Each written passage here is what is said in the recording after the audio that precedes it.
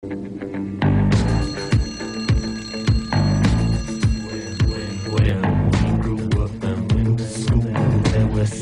teachers who would hurt the children any way they could,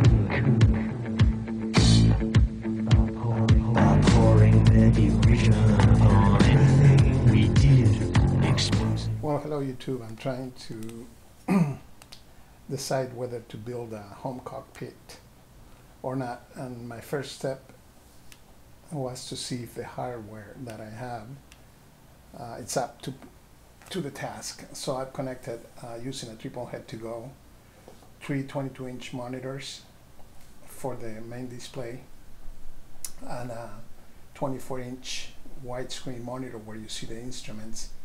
I've undocked the PFD, the ND, the CDU on the upper and lower ICAS, as you can see there. So I have 4 screens dedicated at the moment for the outside world, using FSX for that.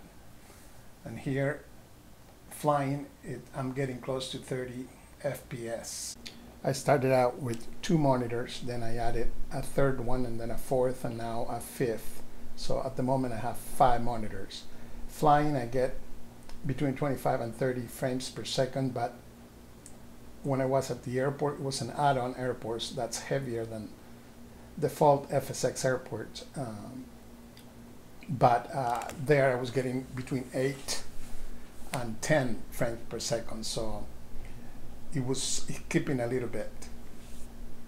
So I'm thinking I'm going to have to get software such as SIM Avionics or Project Magenta, but I'm inclined to ProSim 737 at the moment. I've never used any of the 3.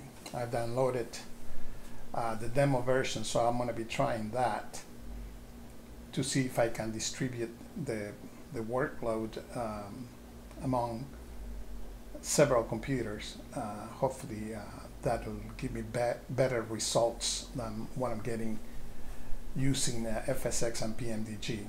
Of course, if I was able to do this, would have been the least expensive option, since I already own FSX and the PMDG 737NGX.